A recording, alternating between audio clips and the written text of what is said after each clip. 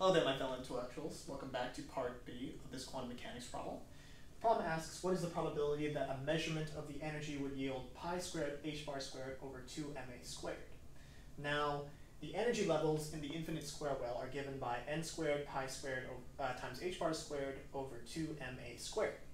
So n corresponds to the energy level. If you look at this term right here, there is a 1 squared there. So this is equivalent of asking what is the probability of finding the particle in the n equals 1 state. Now remember that the initial wave function was given by, in the previous part, root 2 over a between 0 and a over 2, and 0 between a over 2 and a.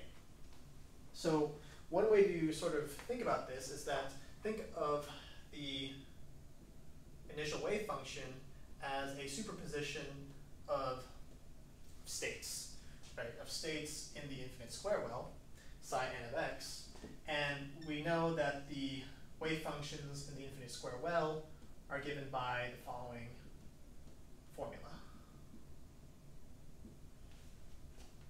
Now, we also know that the coefficients, right? If you take the square of the coefficients, or the modulus, this equals the probability of being in state n. So we have to essentially calculate what is C1. How do we get C1 out of here?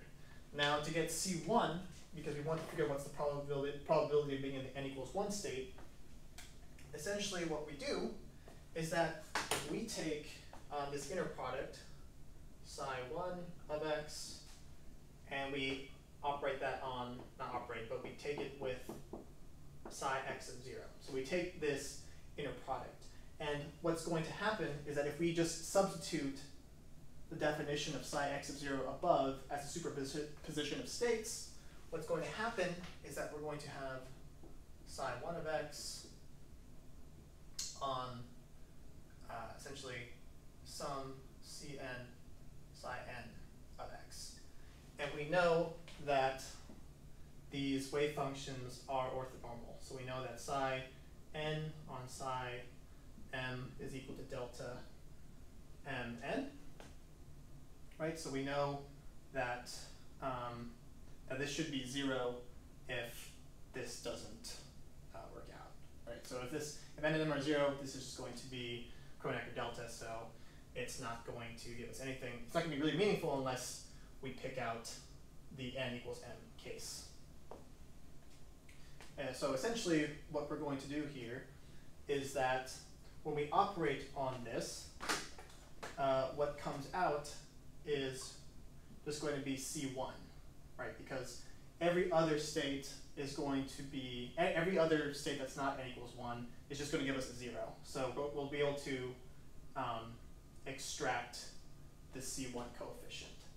So to do that in integral form, what we're going to do is that this is also equal to integral psi 1.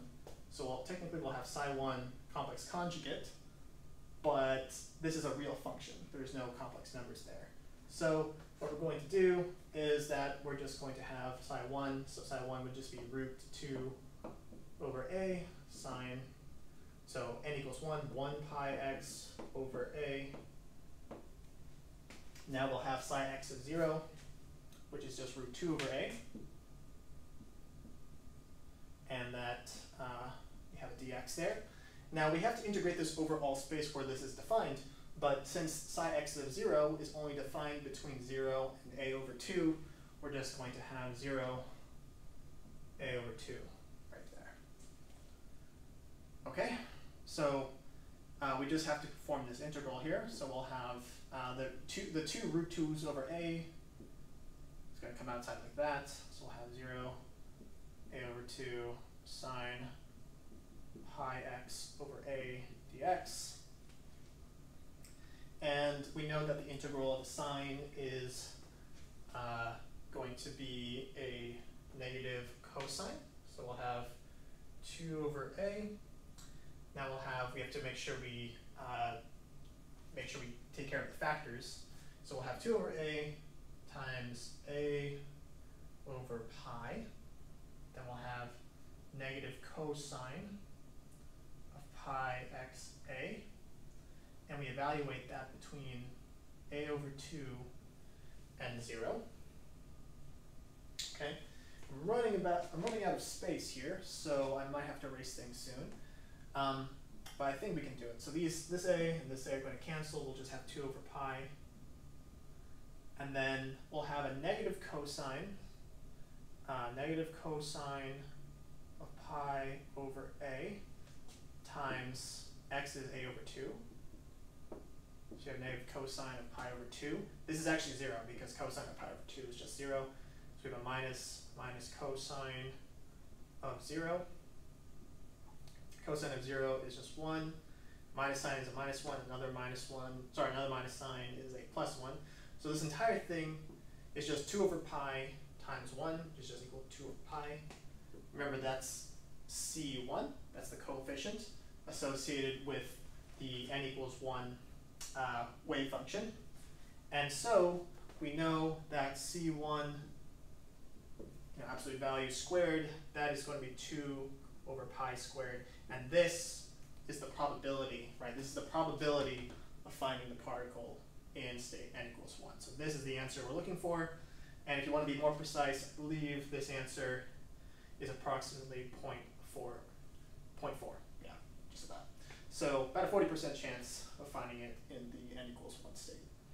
So I hope this video was helpful. Hope you enjoyed this quantum mechanics problem, and I'm planning to make more in the future. Hopefully you'll find them enjoyable and helpful. So thanks for watching.